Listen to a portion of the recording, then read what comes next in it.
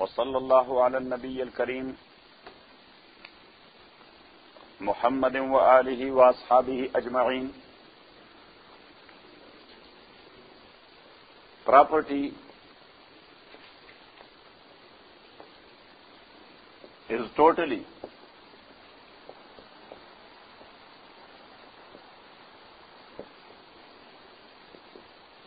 on the disposal of the owner.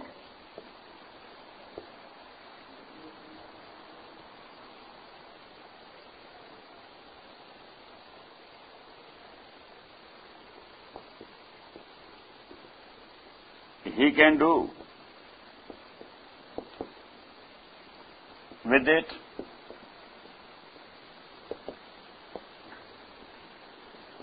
whatever is permissible in Sharia.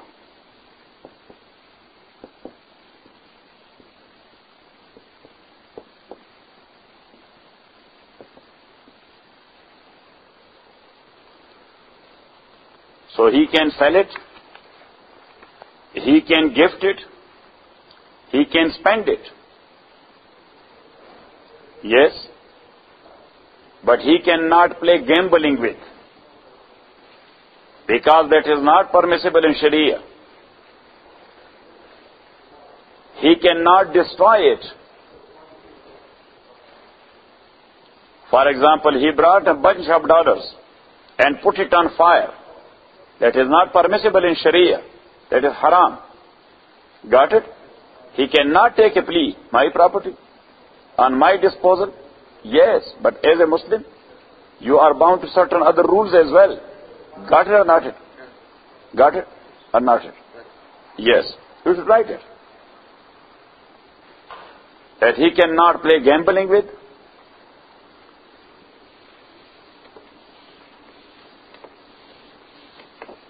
He cannot destroy it for no reason, taking a plea that this is my property.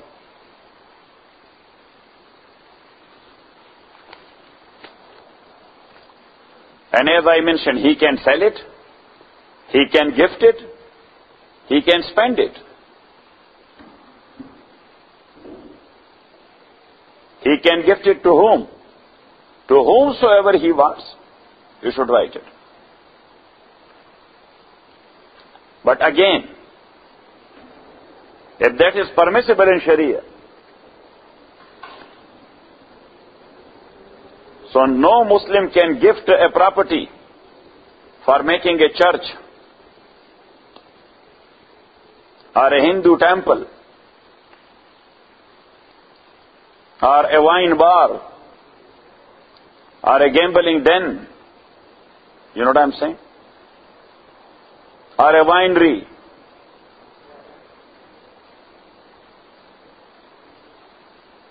Got it? He can gift it to a human being or for any welfare, good of humans or good of the creature of Allah subhanahu wa ta'ala.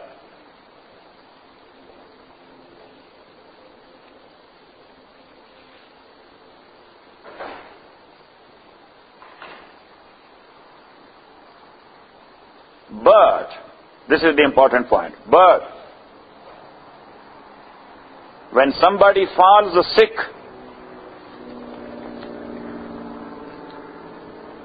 with such a sickness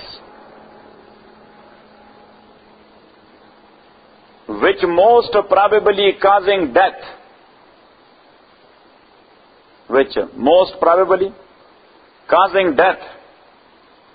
and practically caused it.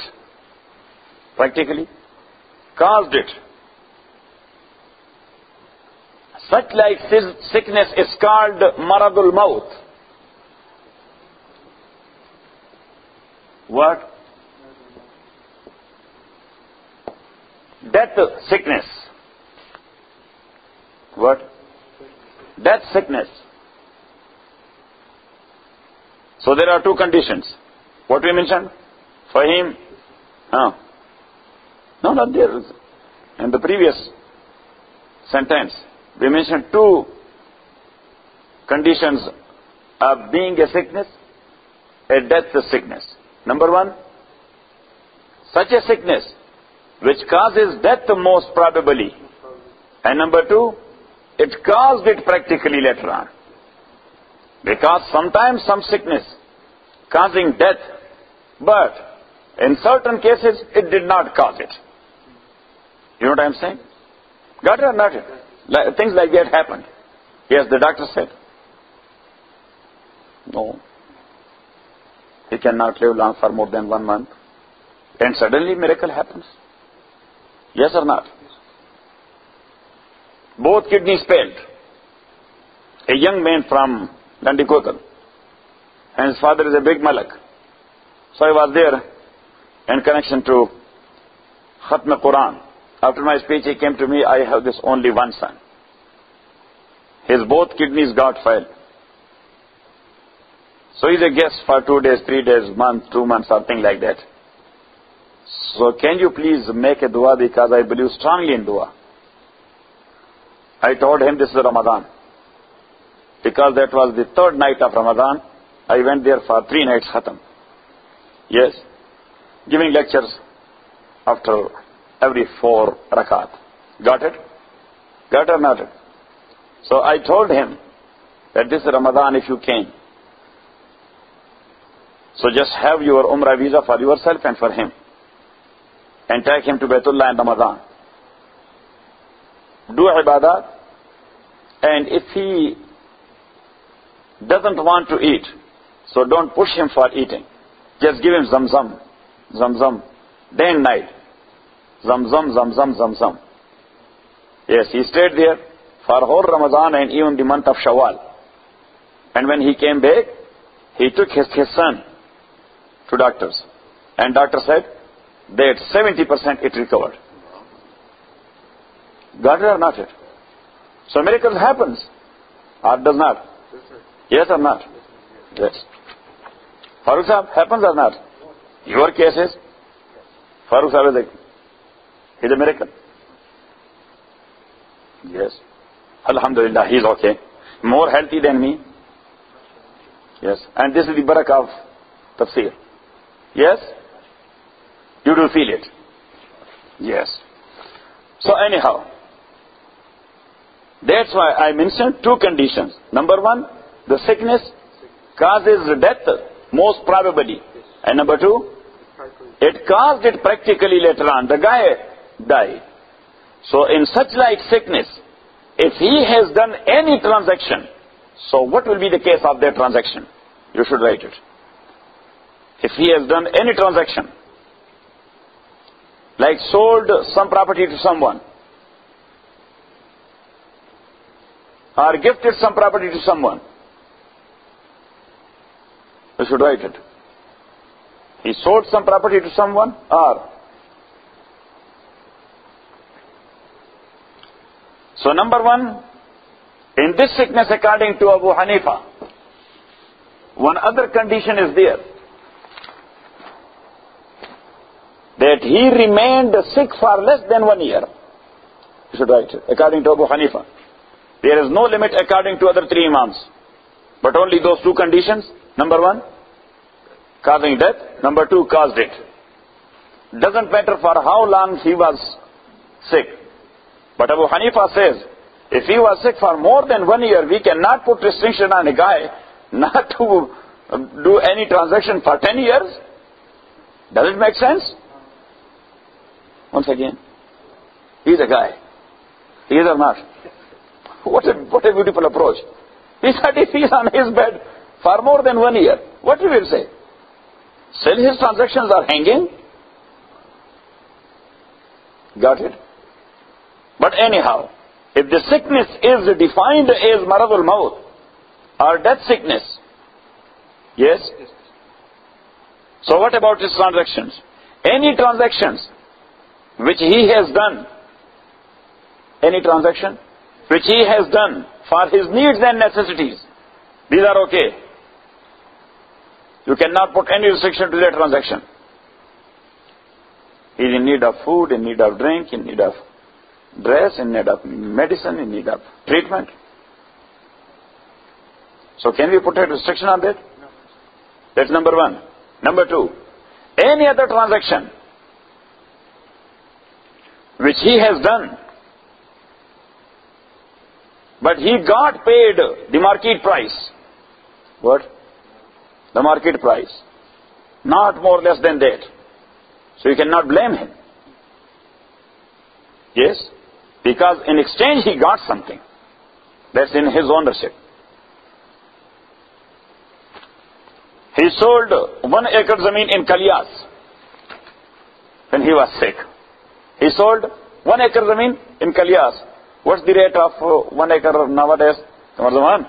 Did you buy anything else? Land. Drilaka? No, Drilaka Jirib de. Padrilaka Jirib de. Ano Pushpak like a Kursa. Huh? Salur Bay Takriban. So like 800,000 rupees 1 acre in that village. So if somebody sold it for 700,000 or 650,000, that's okay. That's almost market value. Yes. Such like cases are taking place. But if he sold 1 acre zameen to someone for 200,000, so that's called muhabat. That's called what? Muhabat.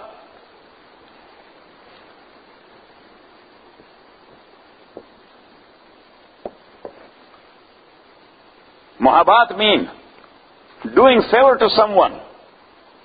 Doing favor to someone because of relation or because of friendship or something else. He could be blamed for. He could be what? Blamed for that. Baba, oh, you did him a favor. An acre of 800,000, you have given it to such and such person, your cousin for 200,000. You know what I'm saying? So it's called what? Muhabat. So such like transaction could be challenged.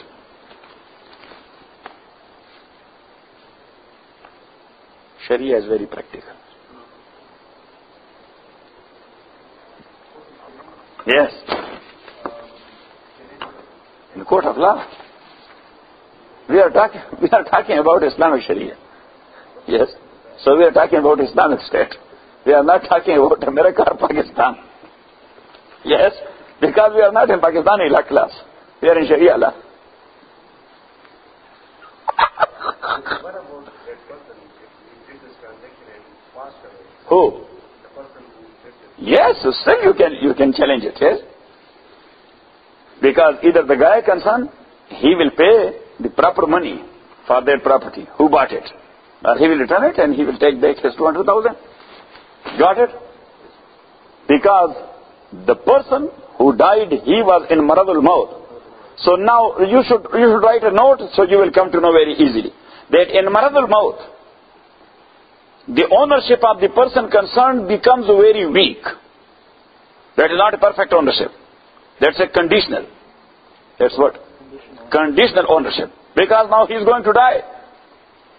Now he is going. And he knows that my property will go to other people's. My property will go to other people. So that's why he is trying to do favor to some people before his death. You know what I'm saying? Got it? Got it or not it? And if he has gifted, you should write, if he has gifted something to someone or to an institution, in such a situation, when he was a sick of Maradul Maut, when he was sick of Maradul Maut, then that transaction would be dealt or would be treated as a will. As what? As a will. So it means that is legal to the extent of 1/3 of his property. You should write it. If that is less than 1/3 of his property, that's done. Because up to 1/3, he can what? He can make a will. But 1/3 after what? After two things. Number one, burial expenses, his debts. And 1/3 in the remaining property after burial expenses and after payment of debts. Got it?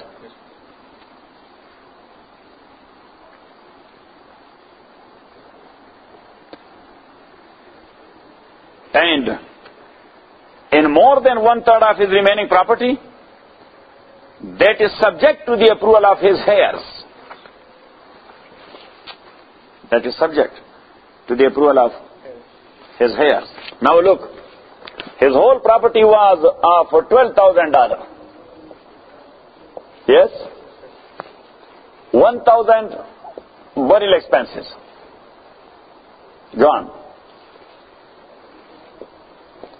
3,000 his debts paid. So 4,000 are gone. Now how much remain? 8,000. He had gifted in Maradal Maut such a thing or such an amount which is more than 1/3 of 8,000. What will be 1/3 of 8,000? Huh? No, not 3,000. Huh? Oh, yes. Rich people can calculate. Yes. Yeah, more recently he came back from rich country. What do you think? Sabla Khan? It means that big transactions took place. But we don't know. Maybe Haji Ghani knows, but he does not tell us. Haji Ghani? Yes, transactions have taken place in hundreds of thousands. How swift he is in calculation. Yes, tell us the amount. Because you had been there, sitting there in Arg. Sabla Khan? Devon ka hal na hoy.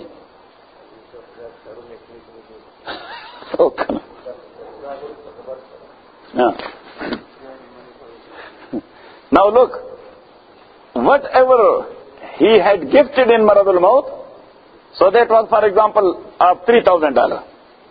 So up to 2,666, his will or gift is okay. Yes.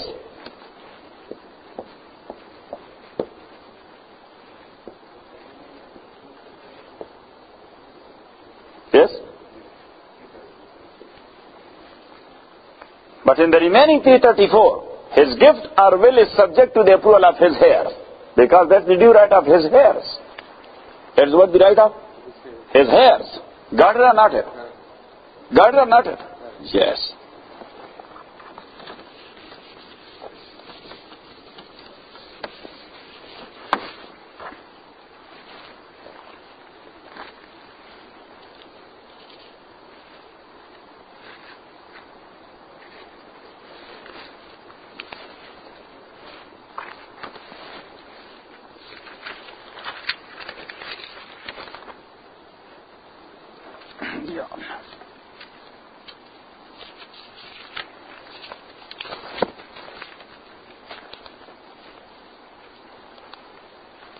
So as you remember that we started with the taraka or left behind property of a deceased one.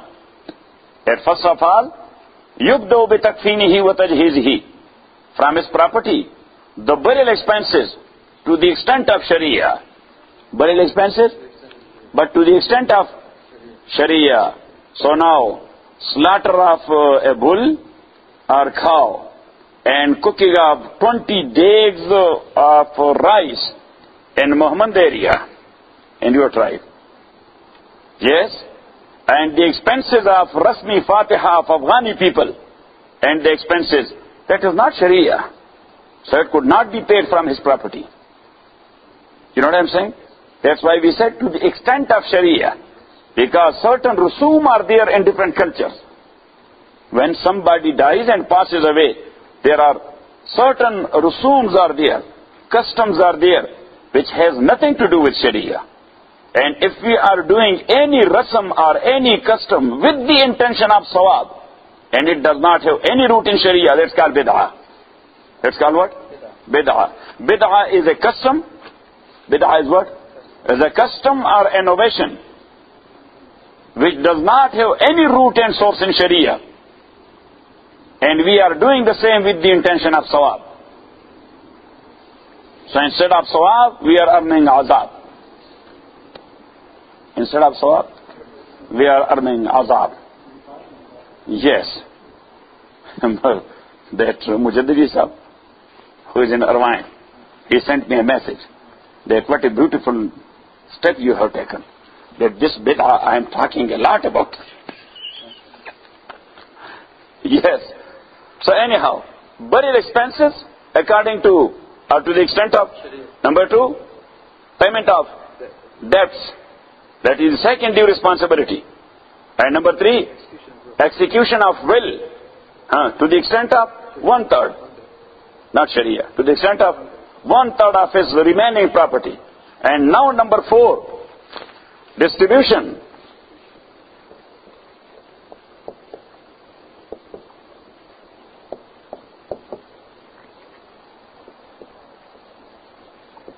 To his heirs according to Quran, Sunnah and Ijma. Because Qiyas does not work here. Qiyas doesn't work in arithmetics or in eligibility. You should write it in note that Qiyas doesn't work in eligibility, and number 2, in arithmetics. And law of inheritance is arithmetics. So it may be distributed according to Quran, Sunnah, and Ijma.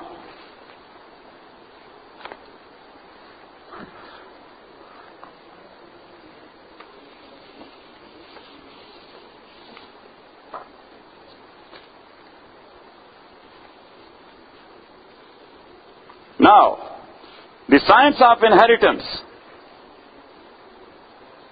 is defined as, you should write it, the knowledge of the rules of fiqh, the knowledge of the rules of fiqh and arithmetics, through which the due right of every deserving person is known. The due right of not every person. And arithmetics. Because there are 2 things. Number 1, the rules. Number 2, you must know the arithmetics. If you don't know the mathematics, so you can never become a proper scholar of law of inheritance. And that's what I told you, that in Pakistan, for example, every year, more than 40,000 people are becoming graduates of madrasas. We call them alim. But only 1 per 1,000 or even less than that, they know law of inheritance. You know what I'm saying? And law of inheritance, that is actually the miracle of Muhammad sallallahu alayhi wa sallam. As I told you, that in Britain, one guy, he wrote a book on law of inheritance in Islam. And he accepted Islam. He said, for the message of Muhammad sallallahu alayhi wa sallam, this is more than enough. Because this arithmetic is not known to anybody. This arithmetic is not known to anybody. That is known to Allah only. Got it? So that's why that Islamic science of inheritance is the knowledge of rules of fiqh and arithmetics, through which the due right of every deserving person is known.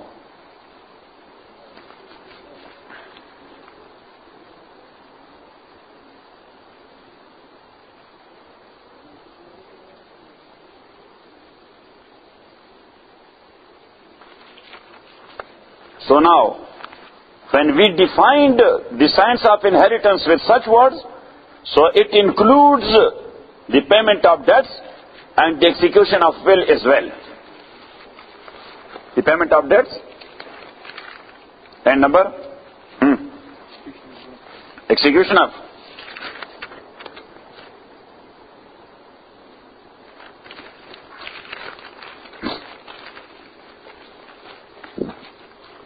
now the heirs, they are of few categories. Number one,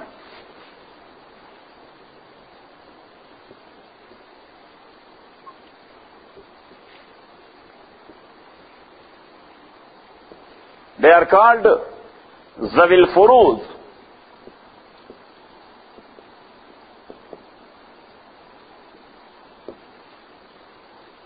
Zawil Furuz. In English,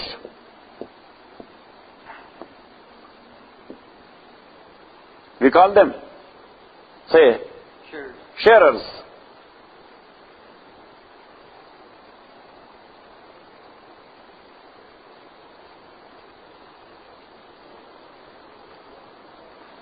They are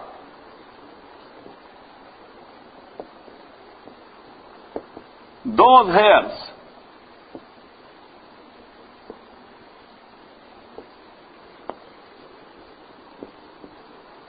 whose due share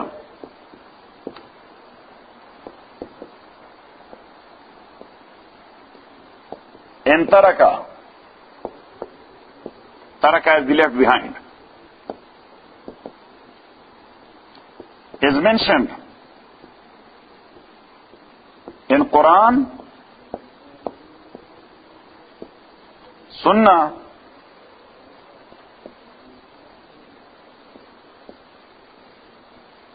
or through ijma of Sahaba.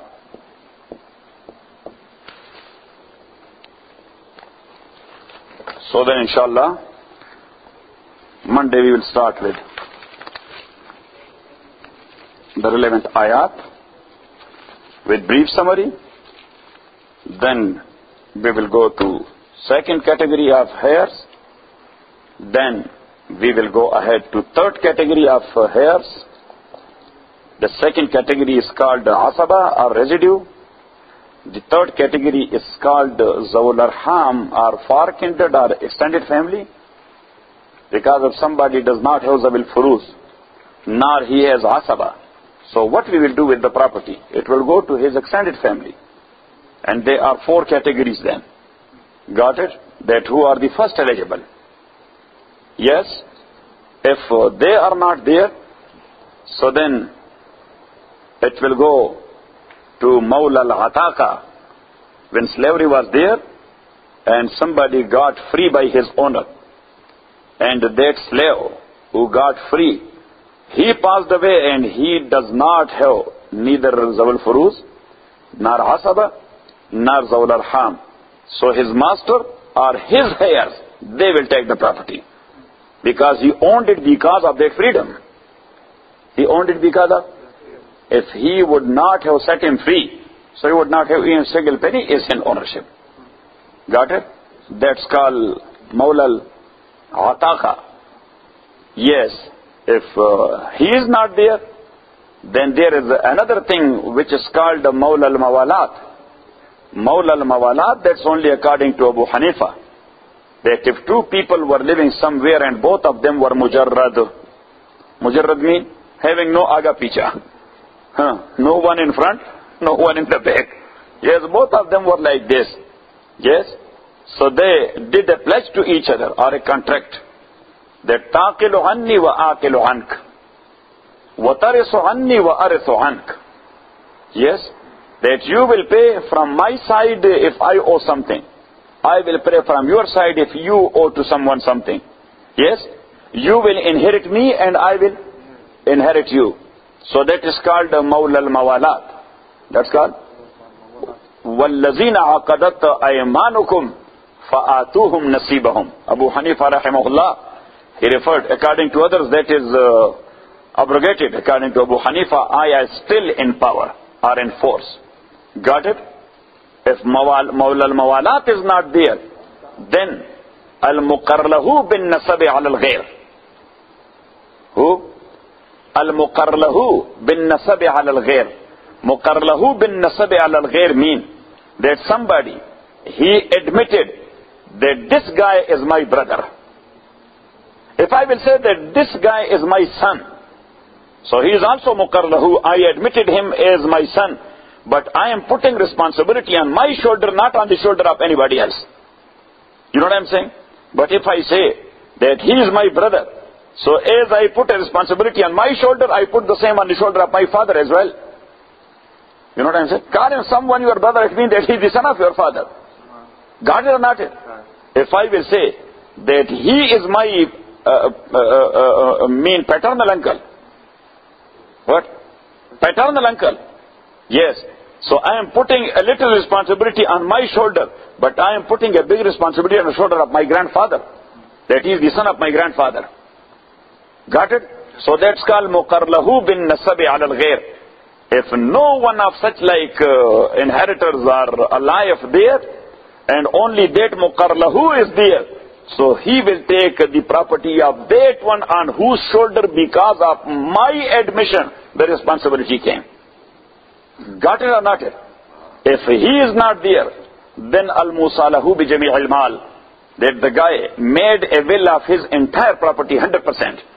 So we said that whatever will a person made, it would be implemented and executed to the extent of 1/3. To the extent of 1/3. And more than 1/3, that's null and void. But if the heirs allowed, okay, we allow that. Our father made that will, even though that's more than 1/3 of his property, or more than half of his property, but he did it, yes, just do it. If they say no, so it would be executed only to the extent of 1/3, and 2/3 will go to the sons and daughters or whatever the case may be. So if nobody is there like this, and he had made a wasiyah or will in favor of someone of 100% of his property, so now the whole property will go to that beneficiary. It will go to that beneficiary. If no beneficiary is there and nobody else is there, so then, according to Aimma rahimahullah, summa yu'ta amwaluhu li bayt al-mal, it will go to the National Exchequer. Then it will go where? To the National Exchequer. So it will take time when you will have the details. Farooq sahab, what do you think? Do you like the science of inheritance? Huh? No, it will become very easy. Yes? You are CPA, you are accountant. Qamar Zaman, he knows that. Yes, the only thing is, we will give you rules and then we will ask you, just go and distribute it properly. Yes, and if you both will not do that, I will ask you that give your certificate to me then. Yes? Anyhow, Bismillah. Hayat Raghale. China single. Mungo tapos intelligence la gore, ha? Ah. Tako mong tahal na eh.